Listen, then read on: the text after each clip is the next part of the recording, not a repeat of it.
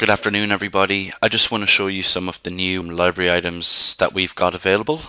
I'm just going to show you how they all work in this drawing I have. It's just an office room, and we're going to look at some hardware components such as locks, casters, and some lift-up opening systems. So first of all, what I'm going to do is I have a mobile pedestal to bring in here, but I want to put these new library items into this pedestal. So it's just a simple mobile pedestal. It's got some drawers in it. They're max fit drawers. So first of all, I'm going to turn off the drawer front so that we can see inside, and then I'm going to turn off the hardware layer and the drawers themselves. So with TopSolid, you can see all the machining is applied already to this library item, but we're just going to add some more. I'm just going to show you how simple it is to add machining to something if you have smart library items. So let's go to include standard to include a new library item. We're going to go for IJS, and we're going to look for hardware and then locks. So first of all, I'm going to show you the central locking bar kit. So when I click on it, you'll see that we have some different codes here.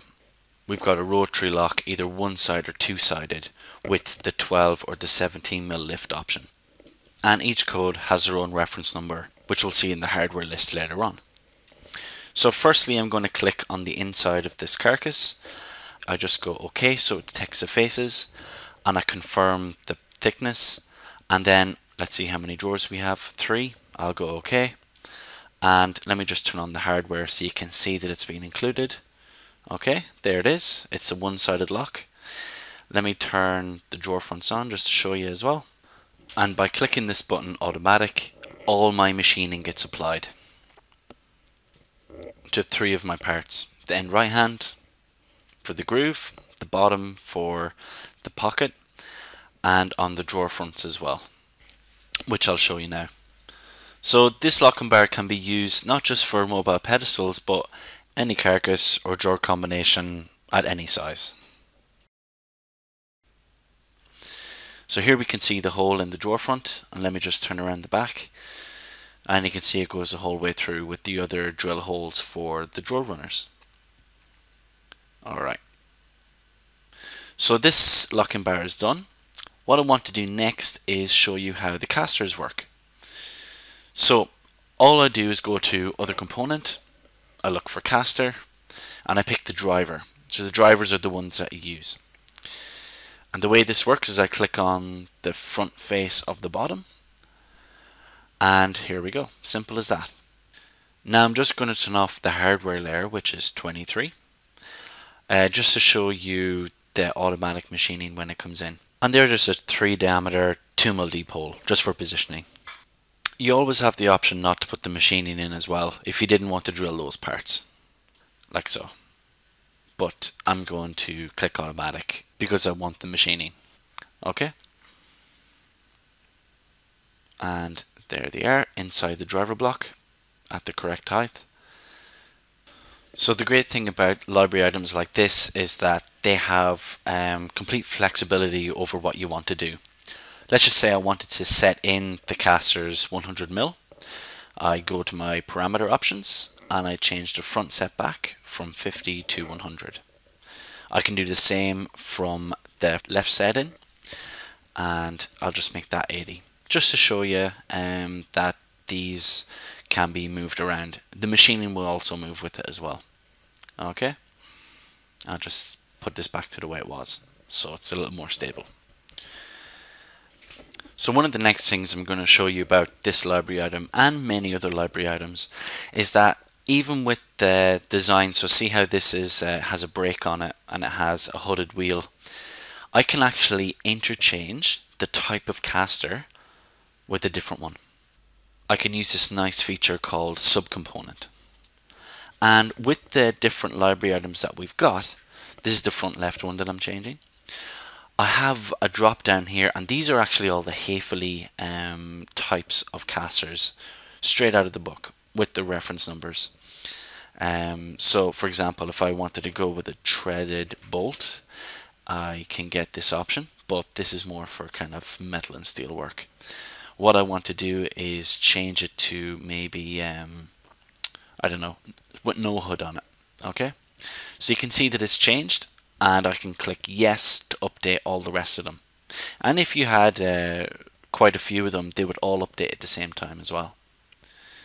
So this is actually a very quick way to change the type of fixture fitting that you've got.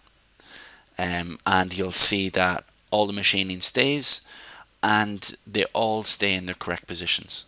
Okay, there's our mobile pedestal done. I'll just save this, and what we'll do is we'll bring it into our office space.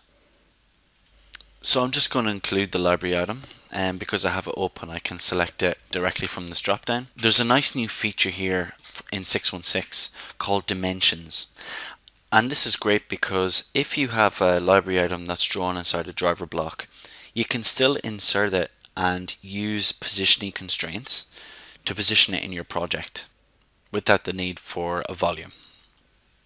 Now I need to constrain it. So all I simply do is say this face is set off the floor 64 mil for your caster, and go OK. And then I say, right, I'm going to align the right hand side of this to the inside of my desk that I've got here. And the last thing to do is to give it its third and final constraint, and I'll just say it's flush at the back here, and I'll set it off maybe 10 mil. Okay, I'll set it back less because it's sticking out.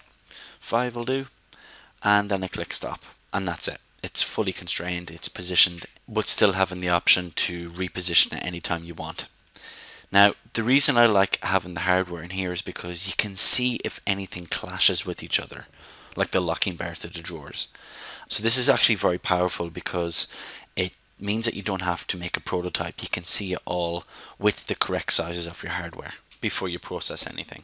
Now, I want to show you some of the other library items that we've got.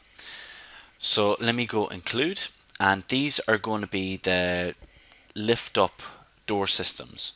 Okay, we've got a pretty comprehensive range. We've got all the Obluma Ventos, the Grass Canavaro, the Hayfley, and the Headache ranges as well. Okay, so first of all I'm just going to use the Obluma Ventos, and here we can see that we've got all the different types covered, and they'll all have their own reference numbers as well, depending on obviously the one that you want. So all I do is simply click on the inside of the cabinet that I want to insert it into.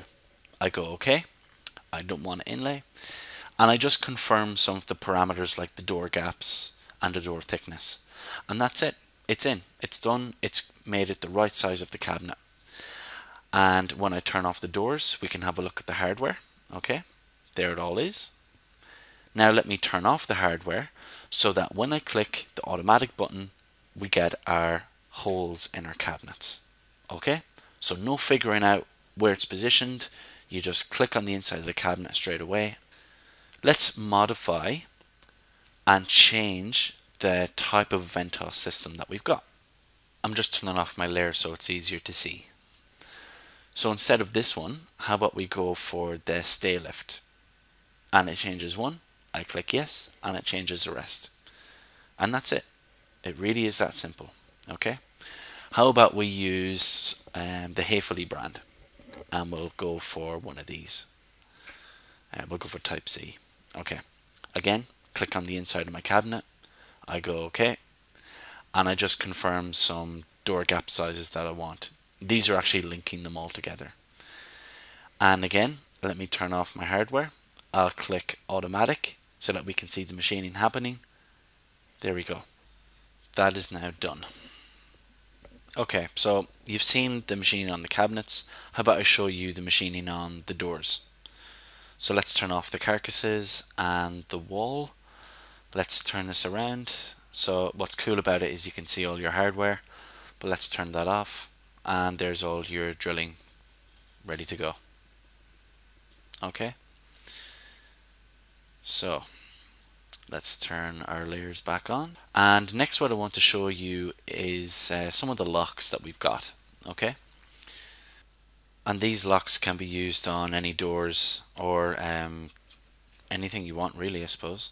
So I'm just going to turn the doors off so we can select the inside of the cabinet. So in our library, let's go to hardware and we'll select locks again. And here you should be selecting the drivers, okay? The driver is like your driver block, which automatically fills up the space for you and positions it correctly. Now this Samo deadbolt rim lock is from the Hafele catalog, and these are just all the positions of where you would like the lock, okay?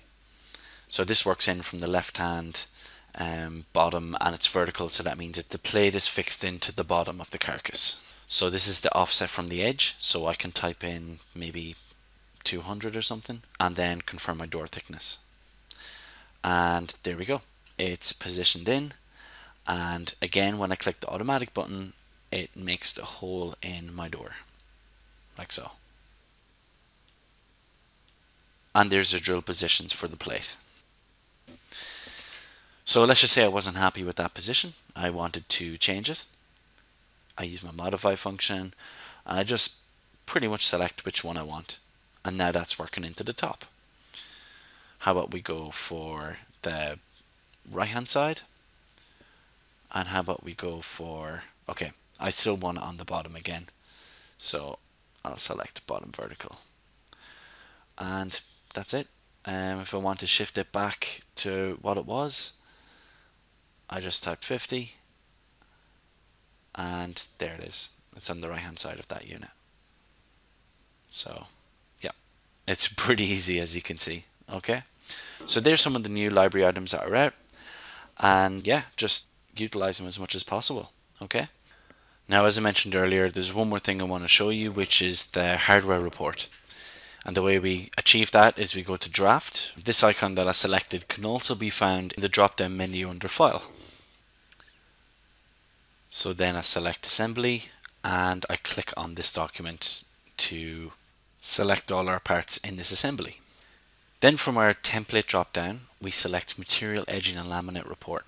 Now you should have this. If you don't, you can contact us and we'll send it to you. You can just click no for this option, and then we zoom in and have a look at our hardware report that's created in our drafting environment. Okay, so here we can see a nice long list of all the hardware that we need that's contained in what I've just drawn, the room and all the library items that I just inserted, and they all have their correct ordering numbers as well relating to the supplier. So not only are these library items visually good to see if anything clashes, they're also good because they do machining and you can get a detailed ordering report from this. So now I'm just going to print this to PDF. We'll pick to scale and this drawing, and we'll go OK, and we'll just save it on the desktop and drag it over here from my other screen, and there we go, there's our hardware report, and you can just print that off, and that's it. Very quickly and easily to get a summary of all our parts. The new and old library items that we have in our library come with all these reference numbers. These smart library items making ordering much easier with TopSolid. Okay, so there we go. That's the inclusion of some library items. There's nothing to stop you creating your own and adding your own reference numbers, but we've done some of the hard work for you.